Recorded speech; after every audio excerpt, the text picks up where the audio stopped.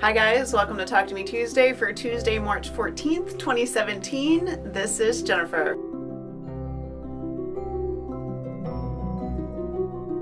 Happy March 14th, also known as Pi Day. This was also one of my grandmother's birthdays, so that's something I always like to think about today. I do have quite a few things to show you, despite having some secret things that I can't share with you guys yet. First off, I want to draw your attention to my design wall. This is our 5th paper piecing vintage block. It's called Our Little House. Because I'm doing a Halloween quilt, I made my little house haunted. So it's got little ghosties all over it. It's a little busy, but I really like the way it came out, and I like that when it's kind of far away, you almost don't see the ghosts. This, of course, is the original, and this one is done entirely out of vintage reproduction fabric. On the 27th of March, we'll have our next installment of PPV, and we will be halfway done at that point because we will be at block 6. I spent a lot of my week last week quilting like a maniac. I've quilted 3 entire quilts, and they were not small quilts. I would say they were medium to larger. 2 of those I cannot show you today. I can show you a little bit of the one quilt that I quilted for myself. This is the back of my X-Files quilt, and if you follow me at all on social media, you've already seen a little sneak peek. I was hoping to have this bound and ready to show you guys today, but I was just out of mojo. Like I said, I quilted 3 entire quilts. I got 2 of them bound, labeled, and put in the mail, and this one is mine. I just want to show you a little sneak peek. This is my I Want to Believe poster. I did a small meander all over and just change the thread color where appropriate. And then I want to show you a little bit more. So we'll look at 80 Skinner here. So I quilted a little more meander. I did not quilt over the hand embroidery. Everywhere where I had these blocks of solid fabric, I did just sort of bars, and I did them going in opposite directions. So the entire quilt is quilted like that. I hopefully will be standing in the sunshine next week with this hanging on the fence, bound and labeled, so I can show you the whole thing. Last week, Crystal commented on how nice it was to see me doing something with t-shirts again. I used to do a lot of t-shirt reconstruction where I'd cut the t-shirt up and put it back together again. I made a lot of what I like to think of as she-shirts, where I took guys' t-shirts and I took the sleeves off and brought the sleeves in, and then made the body of the t-shirt kind of flare out at the bottom for my hips. I do have a tutorial for that. I think I have a video tutorial and a text tutorial for that. Something I did for years. I just haven't done it in a long time. But last week, actually I think it was a week before last, I showed you a t-shirt that I had embroidered on, and then I went to Savers with a friend last week and found like a $2 or $3 t-shirt that I don't know if you'll be able to see it in the video. Let me back up.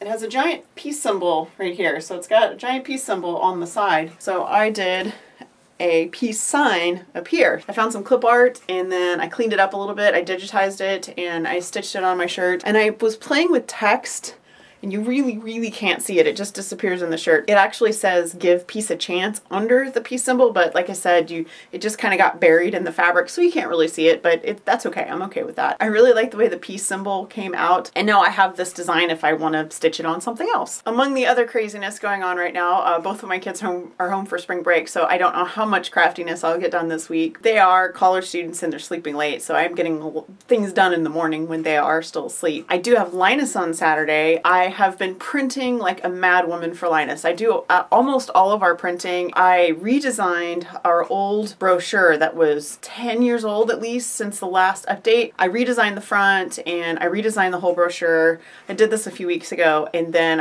now it's been okayed by our board. Everybody's given it the thumbs up, so I have printed 500 copies of this bad boy. This is what it looks like. I drew the front based on an old really blurry piece of clip art that we used to use like from way back in 1999 when we started. So I drew the front, I designed the whole thing. The back has got our Linus heart. I also drew that on the recommendation of my friend Linda, who said she really wanted to see the Linus heart in this space that was here before. It's super exciting. The inside has information about our nonprofit. It has like our website, our mailing address. It has some of the facilities we donate to, and I have folded one. Saturday, I'm going to take the other 499 and recruit some volunteers to help fold the rest. I will be turning in the quilt I showed you guys last week, the one that's the panel, because this month is the panel demo, and so I'll be handing that off to OC, and that will be my quilt donation for this month. I also have, if I have time to get to it, I found a piece of Star Wars fleece. I found this actually like last month maybe. I found this at the Goodwill Blue Hanger, which if you guys are not familiar with the Goodwill Blue Hanger, it's the Goodwill's outlet store and almost everything is by the pound. This was fleece yardage. It still had the selvage on it when I bought it. And then I found some other fabric that was about 3 yards that also had the selvage on it. Everything's just sort of dumped in bins, so it's really a scavenger hunt. You never know if you're going to find anything or not. And I had bought a few clothing items and a couple of other things. I had about 15 items total and I spent about $12 because, like I said, they weigh everything, so you're not paying for the individual thing. So I found this cool Star Wars fabric and I trimmed it up and I rounded the corners. I like to put a finished edge on my fleece, and I prefer it when we receive them for the Linus Connection. We actually prefer that the edges be finished. If I have time before Saturday, I will serge the edges and then I'll go ahead and wash this. I especially want to wash it since I found it at Goodwill because I don't know where it was before I had it. It smells fine, but you just never know, and I want it to be clean. I have almost finished both of my door knockers for my labyrinth quilt. I will show you this one. He is all done. I still need to square him up. I haven't squared any of my blocks up yet, so he's all finished. I am almost done with the other one. He just needs a few more stitches. Like I just have a little bit of the top of his head left. I thought I'd have him finished for today, but like I said, my mojo ran out and I went to bed at 8:30 last night. I did have a free pattern Friday, last Friday. It was all about me being 16% Irish. I had my DNA done through Ancestry.com last year for my birthday, and when I got my results back, I found out that I was very, very, very, very British. I have something in the 60 percentile range from England, 16% Irish, and then a little bit of some other things. To celebrate my 16% Irishness and the fact that St. Patrick's Day is this week on Friday, I posted a free pattern of the Irish flag and a free pattern of a 4-leaf clover or shamrock. You can call it whichever one you want. I've actually gotten some guff from people for calling it a shamrock, so it's whatever you want it to be. If you don't want it to be a shamrock, then it is a 4-leaf clover. That's going to be it for me today. I am going to wrap this bad boy up so I can go spend some time with my kids.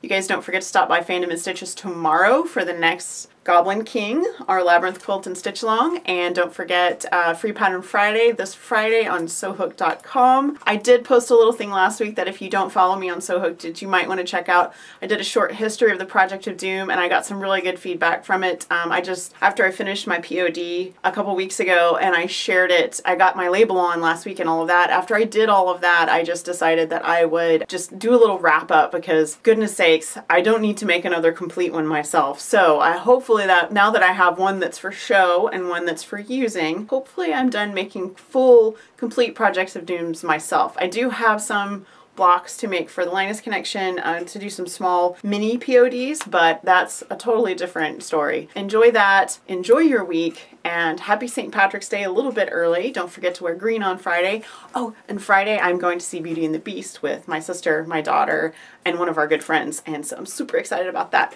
So that's it. I promise I will see you guys next week. Bye.